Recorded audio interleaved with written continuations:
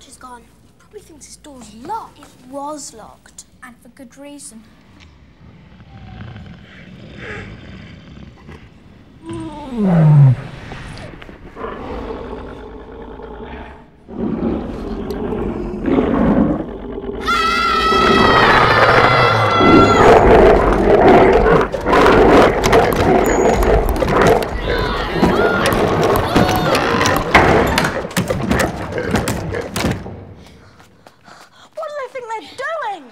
Keeping a thing like that locked up in a school. You don't use your eyes, do you? Didn't you see what it was standing on? I wasn't looking at its feet.